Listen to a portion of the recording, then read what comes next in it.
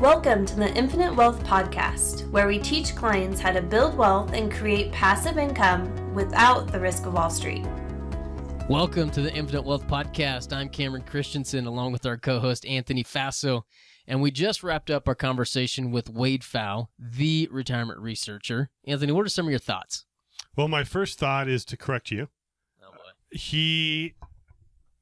This is Dr. Wade Pfau. He is a doctor of retirement. He has a PhD. So, Cameron, please show him the respect he deserves. Now, this was a really good podcast, and maybe I'm a little biased. Why are you so surprised? Yeah. Honestly, this podcast was much better than I thought. To be honest, getting somebody with a PhD. Like I've read his work, we've read his books, but sometimes PhDs may not be as interactive or articulate to be able to verbally explain it. Man, he hit it out of the park. Yeah, really. And what we're talking about is really Cameron, what would you say most people's goal are when they're in retirement? Income, like with their assets, right? Income, absolutely. Income and cash flow, right? And we need to be concentrating on that cash flow now. And what he shared is one of the downsides, if you have all of your assets in retirement assets, which is like a stock and bond portfolio, there are some risks or limits because of the volatility of the market of how much you can take out.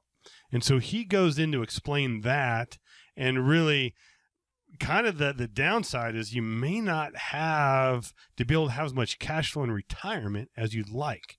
And he wrote a great white paper a few years ago, and he really went in deep on some different scenarios. Really, what if you buy term and invest the difference? Or what if you have some whole life? And the real barometer should be which one provides more cash flow in retirement. And he goes into deep and compares those. And a little spoiler alert, having some life insurance as part of your assets allows you to have more cash flow in retirement. So that copy of that white paper, that's going to be in the show notes. And we also did a 5-part series called Maximizing Cash Flow in Retirement. And that's part of the infinitewealthcourse.com, where we do some of the math of what Wade Pfau is talking about. And at least to me, the coolest part is the bottom line is we have a case study in there. Mm-hmm. We have a case study. Okay, this is what you're on track to have cash flow with. By just reallocating a couple things, here's how much cash flow you could have. What was some of the takeaways that you had, Cam? Yeah, the first thought that I had was after our conversation with him was that, wow, the doctor of retirement. Thank you. Yes, has a whole life insurance policy and is a huge fan of it, right? And not only is he a fan, but he tells us why and how it fits in with his portfolio or at least his strategy. So great conversation piece there. And then the other takeaway that I had was, man, if you step back and you look at the conversation that we just had, nobody else is having this type of conversation, right? And what I mean by that is what we just got through talking about with Dr. Wade Pfau was really buffer assets. And buffer assets is really, there's 3 of them. There's cash, there's whole life insurance, and then there's reverse mortgages. We talk about whole life insurance a lot with some of the strategies that we implement, but man, specifically reverse mortgages and how somebody's able to tap into that as a tool to be able to increase their income in retirement was phenomenal, and nobody else is talking about that. Now, why do you think like typical financial planners aren't talking about whole life or reverse mortgages or real estate? Great question, and I know for a fact why is because they don't sell it, right? Or it doesn't fall under their umbrella of the traditional planning of stocks and bonds. That portfolio doesn't include any of those things. And you know as well as I know that that's just not the case for most clients as they come in and they have a whole bunch of real estate holdings. They have a mortgage. They have a mortgage they're going to have to continue to pay into retirement. And what we talked about were strategies to address that. So it's a much more holistic approach when you look at and you take into consideration all these other assets that clients will typically have. I would say that's one refreshing thing I like about this podcast is we're not only talking about things that are in our wheelhouse. We're talking about things that are going to help you achieve your goals. If they're going to help you, we are going to share those ideas, whether we profit from it or not. We're trying to educate you. We're trying to help you achieve financial freedom. And again, that's not just passive income more than your expenses, but we want to educate you mentally to be able to make those financial decisions independently. And my final thought is that I'm thankful that we're not only talking about things that are in our wheelhouse, because we'd have to listen to you talk about taxes all day long. I'm just kidding. Hey, if you guys are listening to this, we're going to put in the show notes is a link to our calendar. If you guys want to reach out and see how some of these strategies may apply to you specifically, reach out, book a calendar, book a phone call with us. We'd love to talk to you about implementing some of these things. Enjoy the episode. Take care.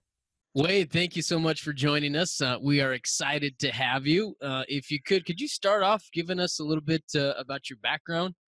It is my understanding that you actually got started kind of down this road back in Japan. Is that correct?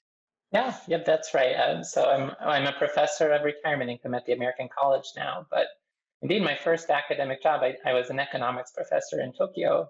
Okay. I lived there until 2013, and then came back to the U.S. I've been at the American College ever since, working on retirement topics. And when you were in Japan, right, as a economics professor, was it the 4% rule that kind of grabbed your attention, that really kind of pulled you into this industry? Yeah, I mean, that's actually kind of maybe somewhat accidentally it was that I had this Morningstar data set, the global returns for 20 different countries. I'd spent a big chunk of my research budget to get access to the data for a different project. And then I was just looking for ways I could use it. I don't know how I first came across the 4% rule of thumb, but I just thought it'd be interesting to look at whether it had worked with other countries' data. And then I wrote that up, sent it to the Journal of Financial Planning, had such a positive response with that I came to understand financial planning is also an academic field and made the full switch over at that point. It really suits me much better. That is cool. So for our listeners in Cameron, can you explain what the 4% rule is? Sure. So that's... You knew that was coming, right? I planned that all along. I did. Go ahead. Yeah, I mean, it's really the starting point for how the investments world thinks about retirement income. It was developed from an article that Bill Bengen wrote in 1994. So it's already at this point 26 years old. But he looked at historical US data and just tried to figure out, well, based on actual market volatility historically, how much could you have spent as a percent of your portfolio at retirement, and then sustain that for 30 years? And he found that based on the 1960s, if you retired in 1966 and got the market returns for the next 30 years, you could have just spent slightly over 4% at retirement and then sustained that for a 30-year retirement. So it builds in the idea of 30 years was meant to be conservative. It's meant to be this long retirement. And then also it's linked to the worst case 30-year market period in the historical data. And so it just says, well, if you can calibrate so that you can spend at 4% of your assets to meet your retirement goals, you should be fine. And that's how generally just the starting point for any sort of investment approach to retirement income. So in essence, just use round numbers. Let's say you have $1 million in retirement assets. You could safely, in theory, take $40,000 a year. Mm-hmm. Yeah, plus inflation. You are allowed to just watch the consumer price index and increase it each year for that. But yeah, that's the idea. Okay, perfect. So then what did you find about when you dove in deeper about the 4% rule? Mm-hmm. So that first article was really the surprise to me in terms of, for these 20 different countries, and this is data going back to 1900, the 4% rule basically worked with US and Canadian data, but it did not work in the other 18 countries. And when you're looking at the 4% rule is based on usually a 50 to 75% stock allocation. So looking at 50% stocks for retirement, the 4% rule around the world worked about 68% of the time. And if you wanted a withdrawal rate that could have worked 90% at the time, like around the world with all the countries' data, you had to go as low as 2.8%. Wow. It just really spoke to just this. The U.S. the 20th century U.S. is a pretty remarkable period in world history. And when you look at a more typical international experience, the 4% rule is not necessarily as safe. Yeah. And you had just touched on what it is with 18 or 20 so different countries, is that 4% has come down. What has it evolved to nowadays, right? I know just specifically talking about the U.S., it used to be 4. Is there a suggested safe withdrawal rate at this point? Well, I mean, so there's a lot of factors that can go into determining a more reasonable estimate. If you account for the historically low interest rates right now, if you wanted to make an adjustment for higher stock market valuations, if you wanted to account for investment fees, the 4% rule is just assuming you earn the index market returns and there are no investment fees. If you think that you might have to plan for longer than 30 years, if you want to account for like taxes from a taxable portfolio, I mean, and so on, the number can come down quite a bit. I do prepare estimates, mainly just the only thing I change is to account for the lower interest rates and keep most of the other assumptions alone. And I get estimates right now with where interest rates are to have a 90% chance to work in the ballpark of 2.5% as a withdrawal rate. Okay, so back to our theory, if you had $1 million, which I don't think the average American has $1 million in retirement assets, but if they do, they could live off 28,000 a year. Yeah, I mean, following the logic, and yeah, that would be the implication. Okay, which 28,000, I would tell you, if I had $1 million and I had to live off 28 grand, I would not be happy. No, you feel like you're a millionaire, but most people would not associate a millionaire with $28,000 or whatever the case may be of spending power. But the sustainable spending level from a pot of assets, I think, is a lot lower than people expect. And that's interest rates are so important to that. When interest rates are low, the amount you can spend is less. It's a mathematical fact. When I've talked with some people about the 4%, a lot of people weren't even happy with the 4% rule. You know, if I saved $1 million, I need more than 40,000 a year. And now you're telling me that's going to be closer to 30. A lot of people have gotten disappointed. I mean, some people that I've talked to, like, man, like I've worked and saved and, you know, for what? So then what do they do? Well, there's a number of different ways to get higher than, actually the way the 4% rule is constructed, it implies a spending strategy that no real person would actually follow. And it creates the most risk because of it. You're always going to keep spending that same amount every year, no matter what's happening. And you're going to play this game of chicken where if your portfolio is plummeting towards zero, you don't make any sort of adjustments to your plan. And even just the idea that if I could cut my spending a little bit during bad market environments, that can go a long way towards helping to preserve a higher, at least initial spending level. And then beyond that, I mean, that's where, if you want to look beyond just an investment portfolio, that's the role of insurance and so forth as part of the retirement plan. Either risk pooling through an annuity to be able to spend more because you don't have to plan for as long of retirement because you have this risk pool. Those who end up not living as long will help support payments to those who live longer. And then you can also have things like buffer assets, which are outside the investment portfolio that can be a temporary resource to spend from when the portfolio is in trouble. And that can also really help to, obviously, if I don't have to take every year's spending from my portfolio, I can use a higher spending rate. And the buffer asset can help with that. And I believe there's 3 types of buffers assets. What would those be? Mm-hmm. Yeah, so the original buffer asset was cash, a big pile of cash sitting outside the portfolio. I'm not a big fan of that buffer asset because the basic issue is if you didn't have the cash buffer asset, you could put the cash back in the portfolio And then you could use a lower withdrawal rate to actually meet a spending goal. And so I think in practical terms, and the research about it tends to indicate cash doesn't really work as a buffer asset. It's still part of the list. So the two that have more potential, well, the growing line of credit on a reverse mortgage or the cash value of whole life insurance. Those are both tools that households may have and that provide this opportunity. And also, they're both proceeds from a loan, so tax-free access to a policy loan from cash value or borrowing through a reverse mortgage to provide that bridge, just a temporary spending resource, so that if your portfolio's in trouble, you leave it alone, and then with any sort of investment approach, you're always hoping that markets recover. But this builds the bridge so that if markets recover, you're preserving your portfolio so it can benefit more from that recovery. So kind of what I'm hearing is when the market has a bad year, the downside is if you continue to take your next year's withdrawal out of there, that's less money in there for if and when the market does go up, it's going to impact you more because you have less assets in there.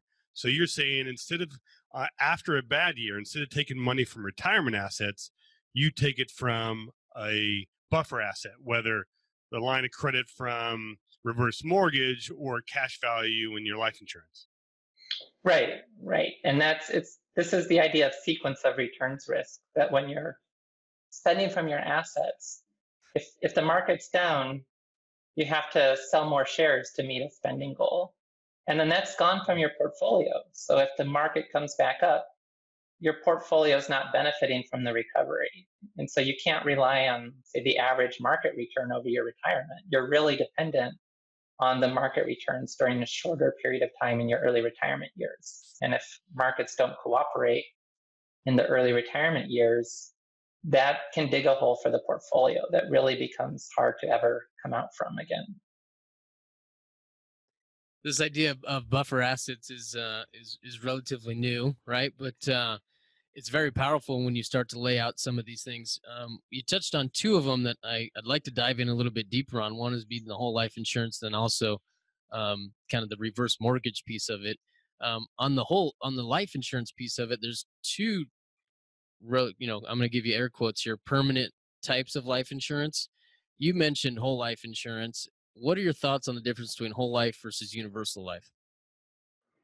Well, so I should first just preface this with saying I do come from the investment side of financial services, and so I learn about life insurance as I go along.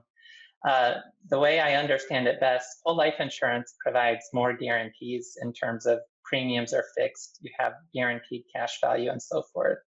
And with universal life insurance, people can run into issues where they might have to put in more premiums later on. There's no guarantee about premium levels. There's an illustration for the policy, but if the policy doesn't perform, well, there's no clear downside worst case scenario with what's going on there. So, I mean, it's possible that one could use universal life insurance, but they would want to have pretty conservative assumptions. Just in general, I think whole life insurance works better because the cash value is not exposed to market volatility. It's like a principal protected bond. Even it's not exposed to interest rate risk. I mean, not everyone understands, but bonds can lose value. If interest rates go up and you try to sell your bond, you're going to have to sell it for less. And the cash value of life insurance doesn't run into that type of issue. It has a clear downside of which is a growth rate for it. And if it's a participating policy, you can exceed that guaranteed level, but you can't fall below that level. And that's what makes it a really powerful buffer asset. As do we, right? And it's got an appropriate place for us as a non-market correlated asset. Have you looked or done any sort of research into maybe when a good time to purchase life insurance would be for somebody at certain ages, 30, 40, 50, something like that? Yeah, so when I've done simulations testing different strategies, I've looked at starting ages from 35 to 50. And this is for someone planning for retirement at 65. And I found that they all work fine. Just generally speaking, the earlier you start, the better. But certainly age 50 is not too late. It takes time for the cash value of life insurance to really start building up. And so you do want some runway. if you're closer to retirement and you're insurable and everything, you might also even just think about it as maybe not for the first part of retirement, but you'll build up this buffer asset for perhaps a bit later in retirement as well. Cool. And you kind of touched on a minute ago is what are your thoughts on the idea of replacing kind of your bonds with permanent life insurance? Yeah, so that's certainly how I think about it. And this is more generally any sort of annuity or life insurance I view as a type of actuarial bond. That it's especially, I mean, whole life insurance, you're investing in the insurance company's general account, which is pretty often, it varies from company to company, but it could be 80 to 90% bonds. But they have this ability to invest for higher yields than the household can because they can deal with a lack of liquidity, with longer terms to maturity, and with credit risk and so forth. So you've got a high quality bond portfolio. And I think it's quite reasonable to then think of that as part of your bond holdings. Like when I do my own investing, I have a whole life policy now. And when I calculate, well, what's my stock bond mix? I include the cash value as part of my bond allocation. I mean, it's not strictly the same as holding a bond, but I think it very much behaves in a similar manner, and I treat it that way. So what I'm hearing with this strategy is, again, we have these bucket of retirement assets. What you're saying is one option is you can basically reallocate some of those assets into life insurance to either replace your bond portfolio and or be in a position to have this buffer asset. Or are you saying add more money in, additional cash flow into the life insurance? Well, I've looked at really, so these simulations I do, I'm testing the old, like the buy term and invest the difference approach toward where you need life insurance pre-retirement. So should you just get term insurance and put as much as you can into your investment portfolio? Or should you start thinking ahead to retirement and using whole life insurance to have that permanent life insurance for retirement as well? But because the premiums are higher, then you put less into your investment portfolio. And any of the four ways I've looked at all can add value, and that's just as a more efficient way to fund a legacy goal than just trying to preserve investment assets for that person. There's something called the covered asset strategy, which is with the life insurance in place, you don't have to build life insurance into annuities. So you can use like a life-only single life income annuity up to the value of the life insurance death benefit. And that'll get a higher payout rate. And so that can be an effective way to just have the life insurance cover the premium used to purchase lifetime income through an annuity. The buffer asset approach that we've been talking about is another one where you just treat the cash value of the life insurance as a resource. I do treat it as part of your asset allocation, but I don't strictly treat it as part of the portfolio exactly. It's outside the portfolio, but it's the resource you can draw from to help preserve the portfolio at bad times. And then the fourth is more just simply like if you're going to put money into a taxable bond fund versus just thinking of the cash value of life insurance as an alternative to holding bonds and not even putting that much weight on the death benefit, I find that it can provide competitive net of tax returns, especially if you did pre-retirement have a life insurance need. So you would also be paying for a term premium as well. That term premium plus the taxes on bonds, you can potentially have a better outcome just with cash value life insurance as an alternative to that. To jump back to that covered asset strategy, you talked about putting an annuity in place or having one there to cover the death benefit. That's a SPIA, correct, is what you're referring to? Yeah, a single premium immediate annuity. You could use other types of annuities too, but that's always the simplest starting point. And when you have the like death benefit or the life insurance through the life insurance itself, you can really go for the highest payout possible from the annuity, which would generally be with a single life only, single premium immediate annuity. Okay, so with a single life only, to get that max income, the advantage is you're going to get the highest payout. The downside is it only lasts the life of that one individual. Mhm. A lot of times people are married and then they don't want to do that because what's the surviving spouse going to do? Right, right. But So a then, single life, right? The single life SPIA will often have, when I've looked at it, 15 to 20% more spending power at age 65 than a joint life SPIA. But the point is, if you have a joint life SPIA, that's a way to have life insurance because that's a way to protect the spouse.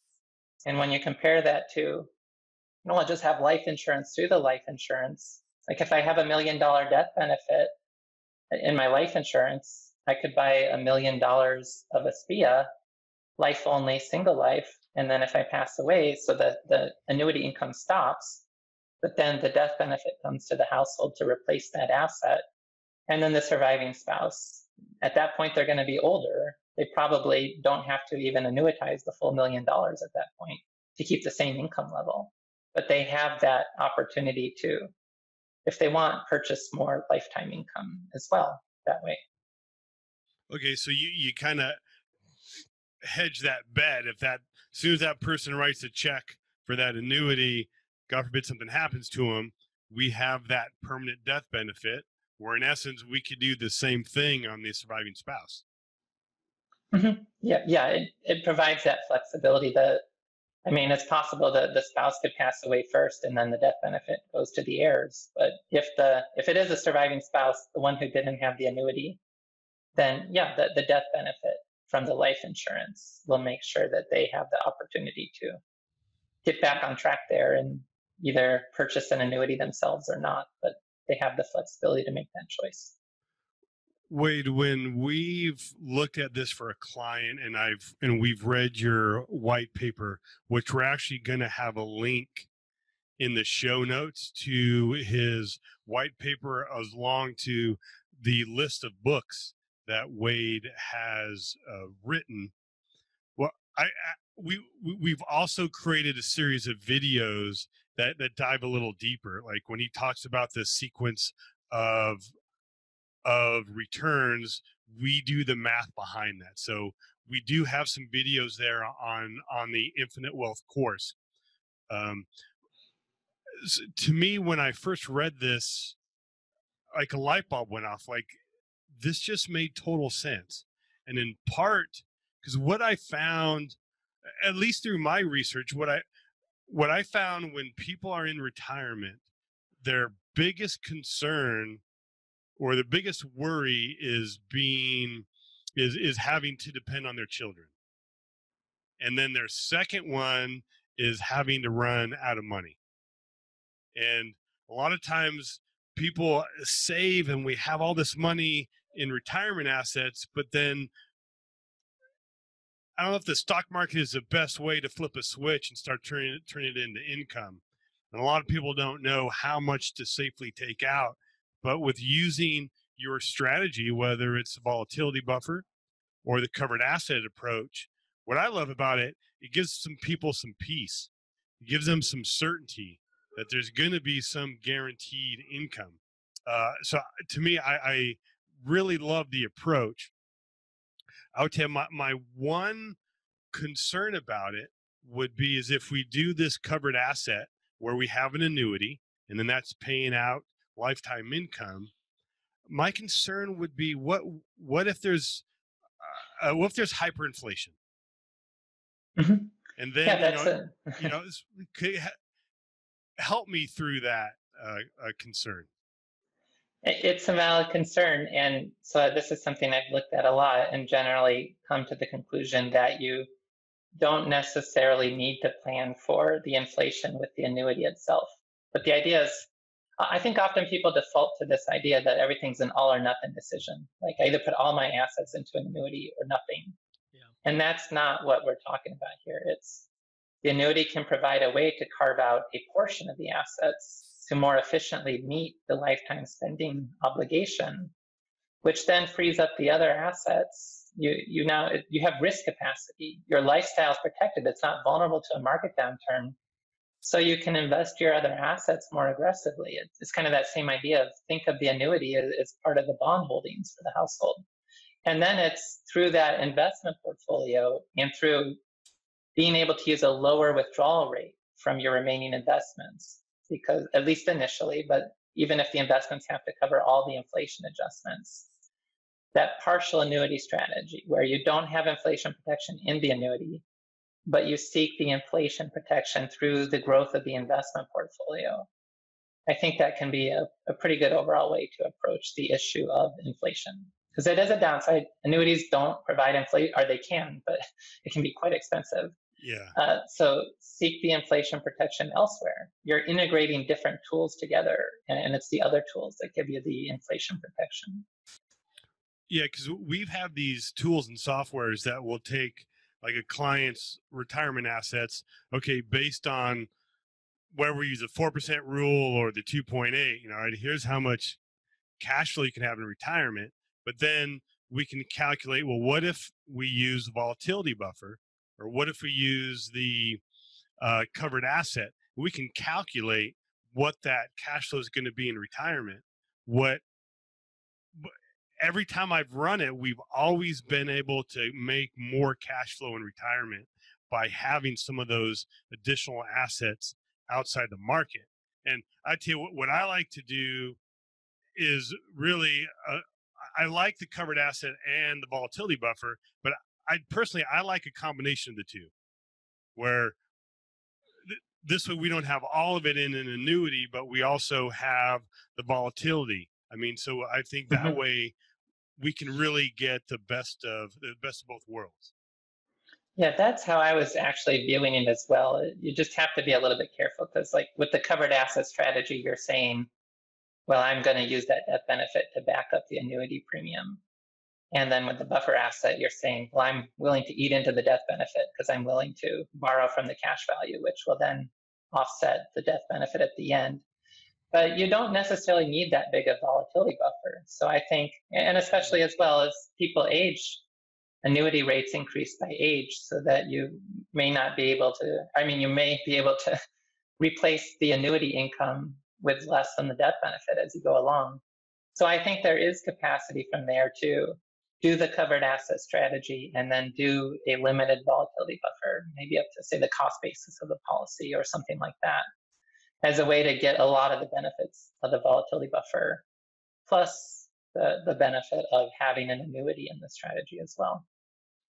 Speaking of annuities and kind of our current environment being low interest rates, can you maybe touch on the case that, or for annuities having a stronger case for being purchased in a low interest rate environment? I don't know if I'm asking that correctly, but a lot of people, when they talk about purchasing annuities right now, will say, hey, I want to defer that choice off to a little bit later when interest rates come up.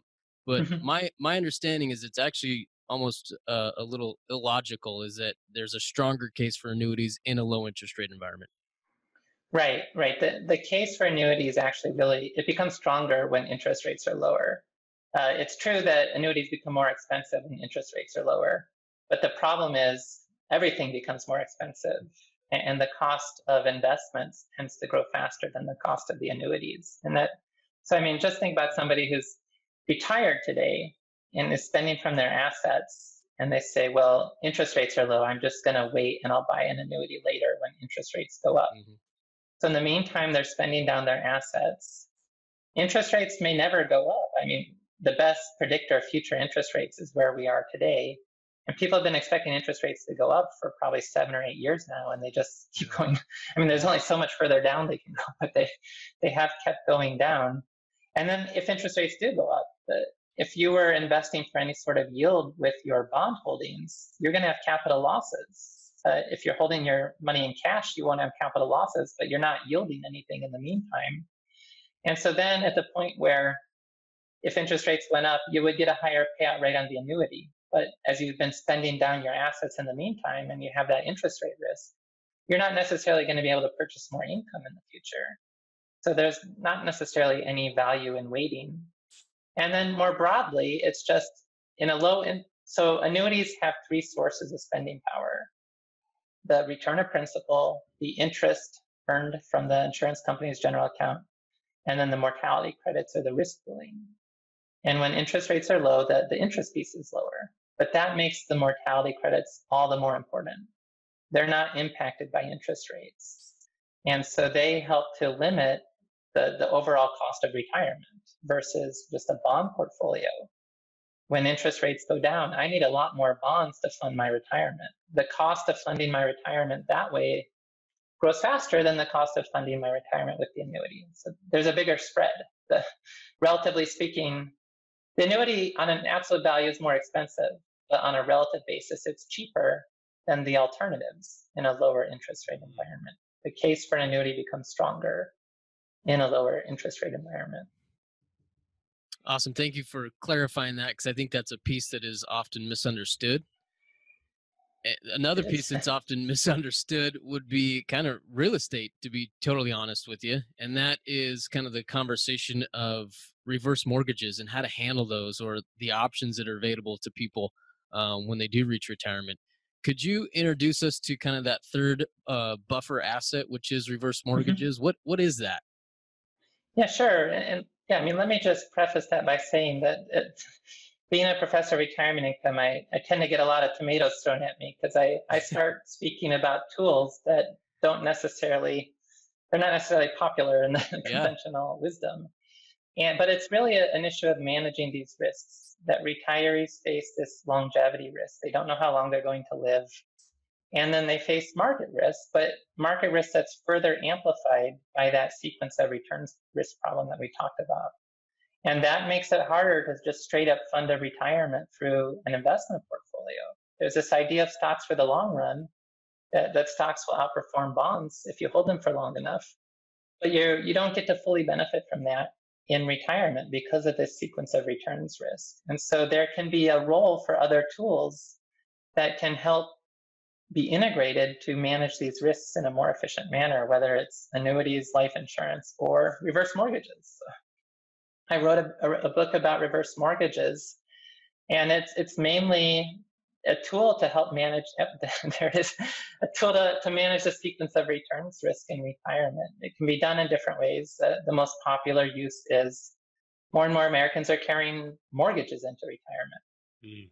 That creates a problem because you have this higher fixed expense in your early retirement years. It'll go away later, but this increases your sequence of returns risk. And if you can refinance that fixed mortgage payment into a reverse mortgage, that can help manage that sequence of returns risk and give you a big outcome in the end. So that's the most popular use. There's other possibilities as well, but most of the research about reverse mortgages, they call them like coordinated portfolio strategies, coordinating your reverse mortgage with your investment portfolio. But it's exactly the same conversation as the buffer asset, volatility buffer with cash value. It seemed to just have evolved independently, where people on the life insurance side understood how life insurance could be a buffer asset. And then starting in about 2012, people on the reverse mortgage side started understanding how a reverse mortgage could work as that volatility buffer. And it's completely a parallel conversation. They're both potential buffer assets for a retirement income plan. And at most basic level for our listeners, or for Anthony in particular, could you explain the difference between a reverse mortgage and like a HELOC or something? I think more people are familiar with that than they are with a reverse mortgage. Right. So a traditional home equity line of credit can give you that ability to tap into your home equity for spending, but it can be frozen or canceled, and it can require a quicker repayment and so forth. And so one of the early researchers in the reverse mortgage area was this team from Texas Tech University, which is kind of the Harvard of financial planning programs, Harold Levinsky and some of his colleagues, also well-known financial advisors. They had HELOCs for all their clients. And then after the financial crisis in 2008, and we're seeing this happen now as well, all those HELOCs got frozen and canceled. And so exactly at the point their clients might want to use those, they realized they can't rely on them. And then they started looking into, well, there's this reverse mortgage program, the home equity conversion mortgage, the HECM. It provides, with a variable rate HECM, which is what more 90% plus people use these days, it provides a line of credit that can grow over time and that has these protections. It can't be frozen or canceled. Plus the fact that it grows, that's the main difference from the traditional HELOC. You have this resource that you definitely can use as a buffer asset, even in a financial crisis. Now, what happens as that HELOC or that home equity loan balance is rising? And what if something happens to the housing market and now the value of the home is much less than the loan against it? Mm-hmm. So the HECM program, it has costs associated with it, and a big chunk of those costs are mortgage insurance premiums. And one of those uses of the mortgage insurance premiums is it's a non-recourse loan, that the amount that has to be repaid will not be more than 95% of the appraised value of the home at the time the loan becomes due. So if there is a downturn in the housing market and your home is worth less than the loan balance, you're limited. You don't have to pay back more than that 95% appraised value of the home. And the mortgage insurance fund would then compensate the lender for the difference there. So you have that protection that you're not, the home is the only collateral that's part of that loan. Okay, because some of the people, because I've had a client where all of her money, her assets were inside her home. She really, unfortunately, didn't have any retirement assets, and she was really living off of Social Security. Mm-hmm. And then the house got too expensive because it was getting older, property taxes, maintenance.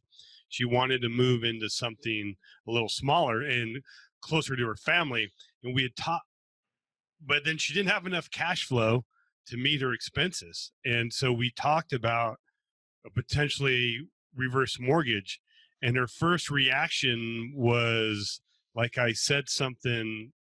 I mean, she got not offended, but oh no, I'm not doing a reverse mortgage. I can't. I mean, there's a lot of these misconceptions about it. And so what would you say to somebody who just like, I've just been told they're bad? I mean, what can we use to kind of open people's minds to potentially just evaluating a reverse mortgage? Yeah, I mean, that is the conventional wisdom, that they're bad and they're just associated with late night TV commercial, infomercial type things and so forth. And there's been a lot of changes in the program because it's a program administered through the federal government. So there's more like financial assessments to make sure people do have enough other assets. There's protections for non-borrowing spouses and so forth and so on. And the media coverage has got a lot more positive. It used to be that most stories in the media were negative about reverse mortgages and were often just written from the perspective of a child who believed they were going to inherit the house and then figured out their parents had a reverse mortgage. And so the children were upset that they didn't get their inheritance. And that's how the article's written. But we still see that from time to time, but most of the media coverage in like Kiplinger's or Time Magazine and so forth, it's much more positive now. So maybe just sharing some of that and talking about, at the end of the day, it's just a way to be able to incorporate your home equity into your retirement spending plan. Because otherwise the house is illiquid. And the conventional wisdom is the reverse mortgage is a last resort option, that if everything else goes wrong, okay, as a last resort, I'll use a reverse mortgage. But if you're thinking ahead about how you might use home equity in retirement, that last resort approach is really the worst possible way to do it. And so it's worth just revisiting this and giving it another look. What I would say is, as more information comes out about these, is people have a better understanding of a reverse mortgage as a tool. And I'm going to give you credit for that, right? Is you look at the books and the research that you've done. I mean, I think you are intentional about trying to be independent and providing kind of data-driven research to consumers and saying, hey, this is how it works, take it or leave it, right? Trying to be unbiased in a lot of these things. And so the book, where I would send somebody, where I've sent people, is, hey, if you've got any questions on how this is going to come into play, is read this book, right? Because you do a very thorough front to back on reverse mortgages and provide on options for people to use these as a tool. Mm-hmm. Oh, yeah, well, thanks. And yeah, that's just what I do is I write programs to simulate different retirement strategies. And the reason tools like reverse mortgages, annuities, life insurance have an opportunity to show these positive results is really just, again, this whole issue of the sequence risk and the retirement longevity risk. These tools, even though they have costs associated with them, can help build efficiencies into the retirement plan versus just being hyper conservative with an investment portfolio where you can't spend as much because you're worried you'll outlive your money. Well, if you look at it more broadly, you have this ability to build a better overall retirement strategy. That's the starting point for all these sorts of simulations I do. You had mentioned tomatoes earlier. I would assume that a lot of tomatoes would be coming from kind of the investment world when you put out a book about reverse mortgages and real estate is because there's a, right. I mentioned it before is there's a misunderstanding or the traditional kind of investment advisor may not fully understand real estate or things that aren't fall under that umbrella of their typical portfolio. And so, right, when you put something in there like this, I think there's a curve there where people have to try to understand it to really get on board there. So thanks for putting this information out. Oh, thanks. Yeah, and I would say I would always going through that scenario with my client with reverse mortgage did open my eyes more. But before our conversation, I was always, that's a last resort. But you've opened my eyes to kind of seeing more of the bigger picture, and that's just part of your assets. And so, thanks for sharing that. Let me put that in the form of kind of a question. Is you mentioned that reverse mortgages or home equity has been a kind of a last resort. What are your thoughts on kind of a spend down strategy? I've heard this strategy as far as retirement spending of, hey, we're going to spend down maybe taxable or tax deferred assets first, and then either fund kind of some of those tax-free assets or wait till the end to draw on those. What are your thoughts on that? Yeah, so it's a pretty interesting area. I mean, the basic rule of thumb is spend your taxable assets, then tax deferred, and then tax-free. And then the reality is you can just fine tune that better where ultimately you're saying, okay, here's some sort of tax bracket, some adjustable gross income level that I can manage throughout my retirement so that I don't have to go above that level and pay at a higher tax rate. But if I'm below that level, I might want to generate more taxable income to get myself up to that. And so what that means is you're spending taxable assets first, but you might offset that through spending from your tax deferred account to generate more taxable income, either through strategic Roth conversions or just as a source of spending. And then once your taxable account's gone, then you switch over to, well, I'm going to spend from my tax deferred account up to that tax bracket I've got in mind.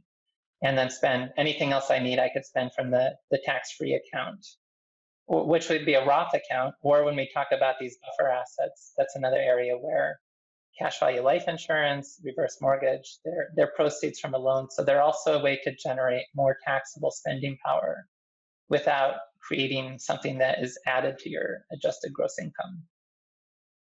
Great. Wade, I know we need to wrap up because you have a hard stop here coming up. One question I'd like to ask you is,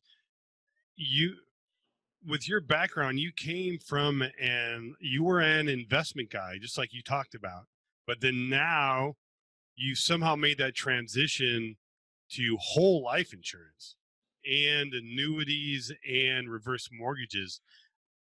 What kind of led to that conversion? Because typically in the investment world, all of those assets are taboo. Right. So I'm from the investments world with like the CFA designation, and I work with a fee-only financial planning firm, which historically has been investments, primarily focused on investments as well. But yeah, I was concerned about that investments approach. And then I was, of course, very cautious about things like annuities. But as I started to learn more about them and how they can better manage these risks, I came to understand the value of annuities more. And then I was hearing from people, well, if you like annuities now, why don't you look at life insurance? And okay, well then I started looking at that as well, and came to view how that could potentially have a positive impact on the retirement plan as well. And it's kind of the same story with the reverse mortgages as well, where I shared the conventional wisdom that as a professor of retirement income, it's something I should look at, but I wasn't in any hurry because it didn't seem all that important. But I got invited to a meeting, and John Salter at Texas Tech University sent me a stack of articles about reverse mortgages. I was reading those on the flight and became really interested in that, and just started testing out how that looked as well, recreating some of that past research to see if I could get the same results, and then just trying to move it forward from there as well. So that's the general process where kind of that scope of tools has been expanding. Got a bigger toolkit now, not just the investment portfolio. Awesome. Is there anything you're working on currently that may be coming out soon or look forward to? I've been trying to write a fourth and final book that's more of that complete look at all the different aspects of retirement. So I've finished writing about Social Security now. Actually, you asked about the tax planning, and that's an area I've been looking at a lot now. So in the future, I'm looking forward to do more research in this area, because writing programs to do tax efficient retirement strategies is pretty complicated. But I've got a system working now as well for that. So Nice. that's been another area with some new content too. I look forward to anything that you put out. So I really appreciate your time today, and thank you again for joining us. Yeah. Thanks, Doc. Yeah, thank you. It's been a pleasure.